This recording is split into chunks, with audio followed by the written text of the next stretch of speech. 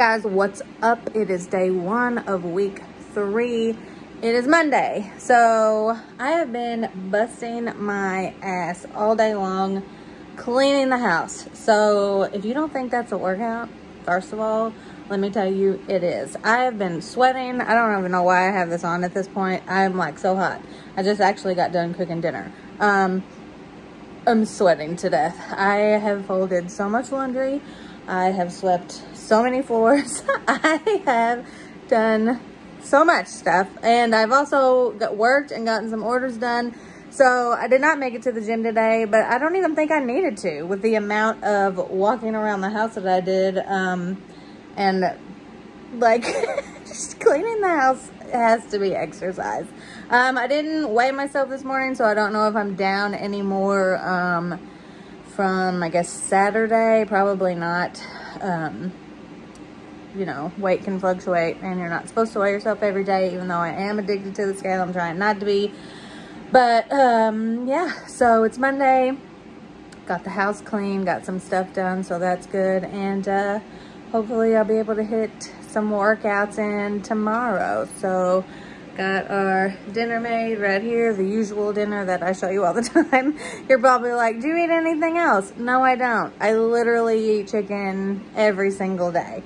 If it's not this kind of chicken and rice, it's some other kind of chicken and probably like macaroni or mashed potatoes or something. So, you know, there's chicken all the time. So, yeah, happy day 1, week 3. We'll see you tomorrow.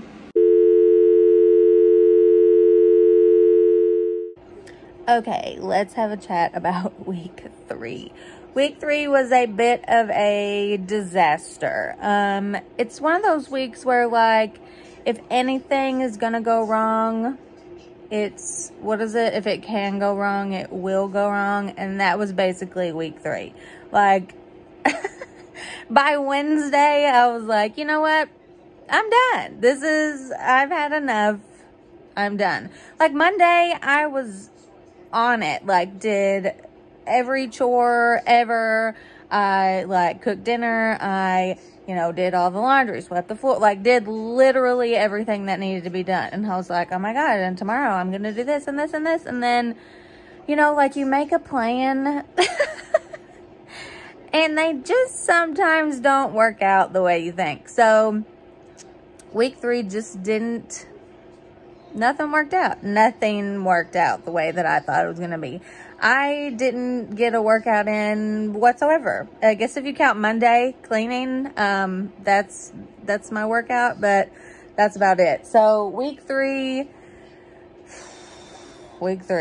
that's, But you know, I'm not mad about it, and I'm not going to, like, let it discourage me or anything like that, because it happened. I can't change it. There's nothing I can do about it. And so, like, what's the point of, like, letting it ruin everything or dwelling on it or whatever?